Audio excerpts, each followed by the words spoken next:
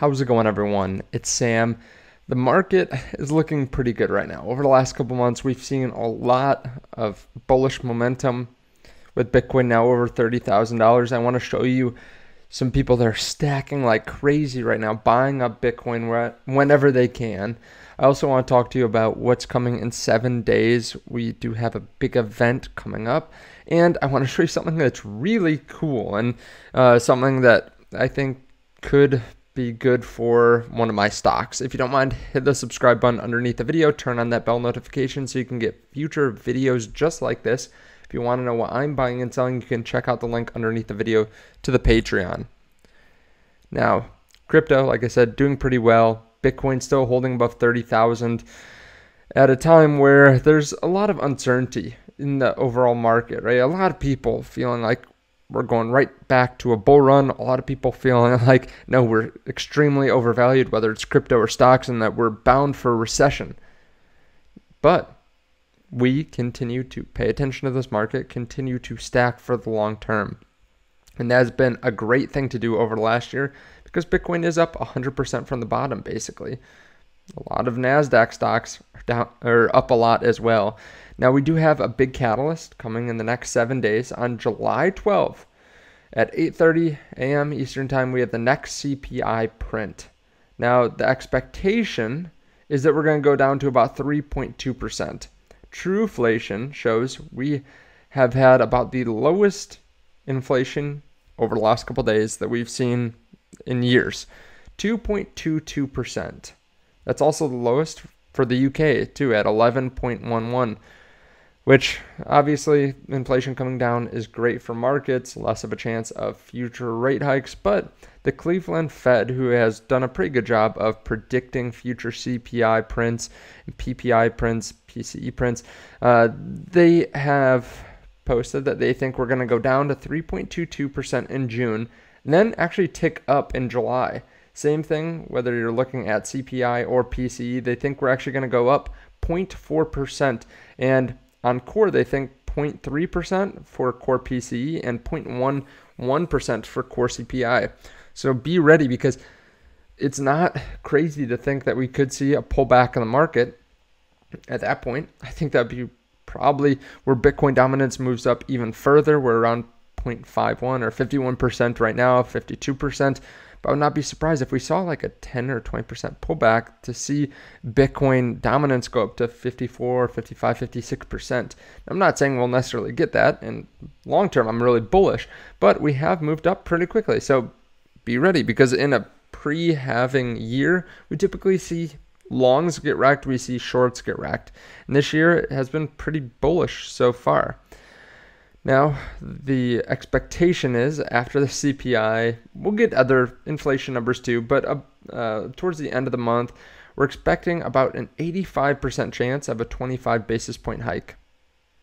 I would not be surprised to see that happen either. So one thing I've been saying over the last couple of years is cash is really important in this kind of market, and I still think it's important now. Now, you want to be careful not to hold on to cash too long, where you start seeing rates come down and then the market races up at the same time. And yeah, you held out and you got a 5% interest rate, but now it's 4% and everything else is 20% more expensive. You want to be careful that you're not on the wrong side of that. So keep on looking for opportunities in this market. Now, some people that are taking advantage of opportunities are shrimp. People with less than 1 Bitcoin, they're stacking sats at a rate of 33.8 thousand Bitcoin per month. Issuance is about 27,000 Bitcoin per month. For every new coin, shrimps are taking 1.25 off the market. Crazy conviction. That's great to see. People that have less than 1 Bitcoin want to continue adding because they realize that this is probably one of their best ways to get wealthy over the long term. Now, of course, you want to make sure you're diversifying, but this is encouraging to see. This is good to see people continuing to dollar cost average throughout the bear market. And some people that continue to buy are the large investors. Over the last 2 weeks, we saw pretty large inflows. The 2 weeks ago period, we saw the largest inflow year to date and more. And then we just saw another 130 million flow in, most going into Bitcoin, some going into Ethereum, and it's actually 124.7 million flowing in.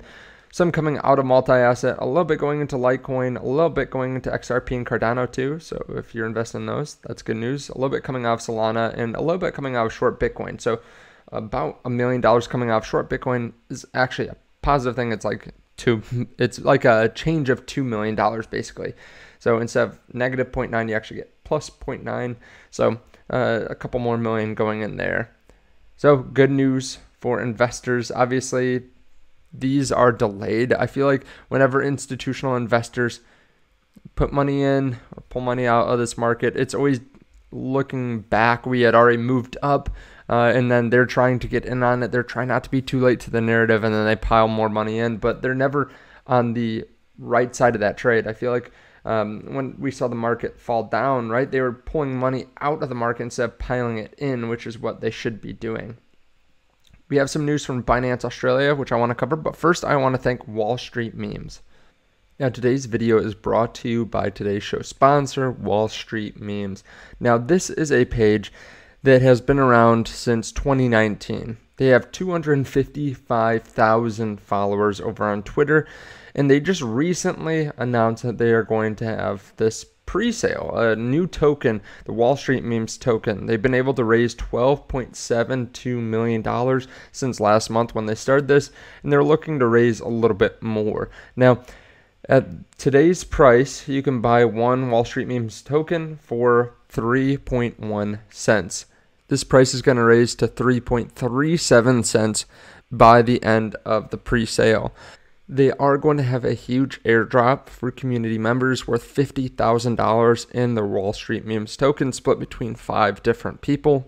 To participate in the airdrop, community members must complete several tasks, such as following the Wall Street Memes social channels. I'll leave links to this underneath the video. As always, do your own research. This project does not take themselves super seriously. They are a meme page, for example, so always do your own research, and let's get back to the video. So Binance offices in Australia reportedly searched by a local regulator. This is interesting. This came yesterday. They're searched yesterday. But this is after they've already been cracking down kind of in Australia. Some of the big banks have made it impossible to get money in or out of Binance. And they're being cut off. They're also being searched in other countries too. So I'd be careful. As I've said a lot, if you have any kind of cryptocurrency on Binance or Binance US, I'd probably take it off. I had a lot of my crypto. I had been doing a lot of my trading through Binance US, but all their crypto prices are off significantly. Like Bitcoin's 29,000, USDT or USDC, they're like 3% off as well too. So I'd be careful of anything like that if you haven't already taken your crypto off. It seems like they're facing a lot of problems. They're doing an all hands meeting in Dubai too. So be careful out there. I'm not trying to spread fear, uncertainty, and doubt, but I just don't see the point in using it at this point with all this uncertainty. Now I want to cover something that's a little bit different, but something I think is really cool. So if you haven't already noticed, or if you haven't seen this online, this is a massive sphere that is in Vegas. They've been building this for 5 years. I was actually in Vegas when they were building this, and look how cool this building is. If you're just listening to the audio, it's this massive 19,000 seat building, and on the outside, they have a ton of panels, like LEDs, and I have some information on here. It's 366 feet tall, 516 feet wide at the broadest point. They have the capacity for 20,000 people. It has 10,000 seats with haptic technology, too, so like moves and stuff like that. They have the largest and highest resolution LED screen in the world. It features 164 speakers. It's covering 160,000 square feet, which is 3.7 acres of these screens, and they're around a sphere too, so it looks crazy. And they've been showing a lot of different pictures. This is a fireworks display from it as well. The reason I bring this up is because I'm not just investing in crypto, I'm investing in the stock market too. And while I'm not invested in this building per se, I do own a company that owns the land it's on, Vici. And I think things like this coming to Vegas just continue to make Vegas such an interesting place to visit. And this has been getting a ton of attention, a ton of views, and a lot of people will be excited to go see it or want to go see this kind of thing and want to go gamble, want to go see different events, and continues to go to Vegas. So if you're looking for an interesting dividend play out there, I realize that's very different than cryptocurrency, but it does pay about a 5% dividend yield and it has been growing pretty quickly. I believe they also have their earnings report coming up here pretty soon. So they are a stock that I've been pretty aggressively buying every single week. And I will continue to do so because I think they are a little bit undervalued with so many people fearful of commercial real estate. Let me know your thoughts on that underneath the video, and let me know your thoughts on the crypto market though as well. Thank you so much for watching. I appreciate it, and I'll see you in the next.